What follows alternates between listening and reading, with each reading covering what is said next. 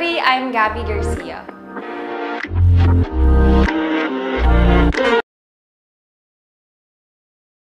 Love You Stranger is a series that Kali and I will be starring in.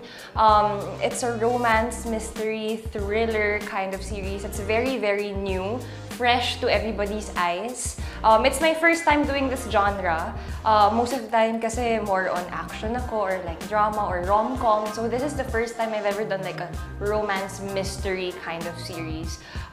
It's very relevant now. We talk about mental health in that series. Very, very mainit kami when it comes to that topic because of course, we would want to send out the right message and we are very responsible when it comes to that topic. It's a very unique show because it's a film within a film. It's a series within a film. So technically, you guys can see para siyang behind the scenes yung feels niya, but we're actually playing a different character. So, and syempre di mawawala yung essence of romance. This is my first primetime series with my real-life partner, Khalil, so it makes it more exciting.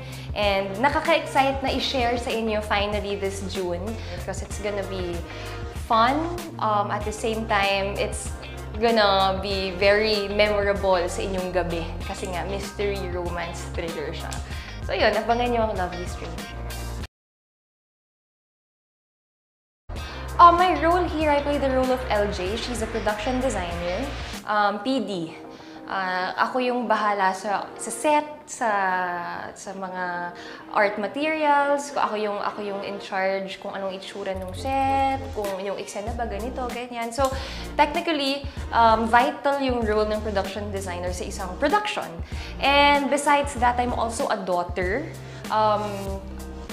Only daughter and of my single mom. So, I'm the one in charge with my mom. I take care of her. And I'm the breadwinner. I love my character. She's a very strong, independent woman. I love playing characters that are really strong and independent. She's not easily swayed by the people around her. She keeps her values and her integrity as a woman and as a daughter, which I really value as Gabbi because I learned a lot from my character.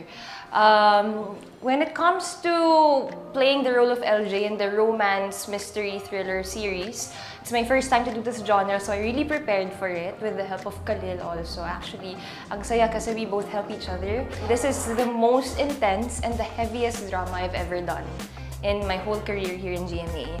So, it's a very challenging role and a very challenging series, but I'm proud to say that I feel like everybody in the cast, everybody in the group, everybody in the production did a job well done. So I hope you guys watch out.